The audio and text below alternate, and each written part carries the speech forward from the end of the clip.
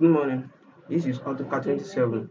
So, if you want to start, you start by launching the application is on the desktop. So double click on it, and now this is the AutoCAD screen. So before you choose anything as a software student, you first go to the unit to set your preferences. Go to your units, is in formats, go to formats, then click on unit. Then it will show you a page, and this page on the handle, go to degree, minute, and seconds. Then the precision for the minute and seconds, you go to 0 degree, double 0 minute, and double 0 seconds.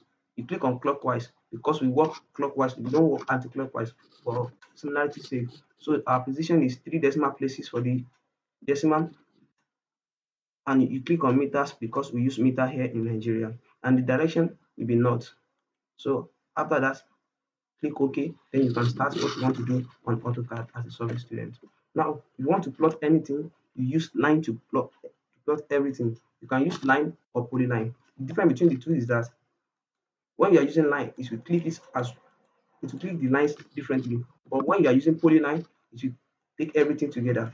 The advantage of using polyline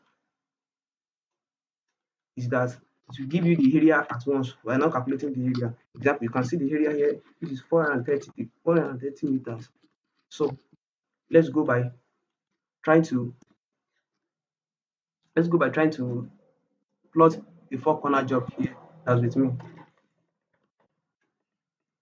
I have a four corner job here of an area of 1,230 meters square meters. So before you do that, you first click on your line, then you press the coordinates. Whenever you want to press your coordinates, you press your distance first. Then my distance here is 701.041.427, comma is the comma that you use to separate your distance and your nothings. And my nothings is 848,847.867. So enter. You can see that it has taken the line to an unknown point. The unknown point is the point where I just press the coordinates. Now to input the bearing and distance of the point, then you start by at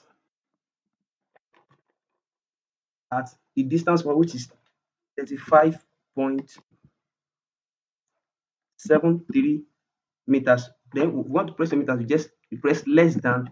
Then after you press the less than, then you input your bearing 125 D. D will represent your degree, and your minute will be 21 minutes. The normal minutes every system. Then I press that now. Now the next one is I should specify the next point, that is the next line of my plot. Then I'll go again by pressing at.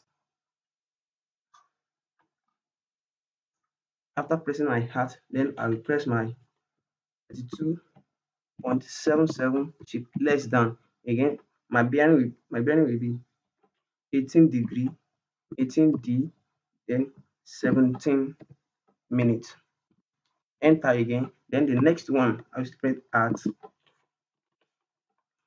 43 less than 3 3.34 less than 310 degree, then 06 minutes.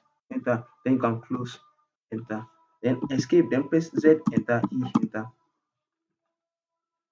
This is the plot that we have shown now. So this is the best way to plot using bearing and distance. But don't forget that we first input our starting coordinates. This is the starting coordinate of this plot.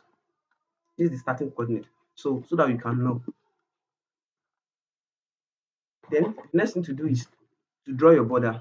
The border for each work has a specified dimension. For 1 in 100, you use 100 by 160. Example, let me show you. You pick your polyline, then you pick your auto to make it vertical or horizontal, then click on the press 100 to the right direction, then 100, enter, then come down 160, enter, then go to the left 100 again, enter, then go up to close it. You can press close or press 160 again, but for the sake of this tutorial, I will press close. See, enter. So this is it. You can now move the border on top of the plot.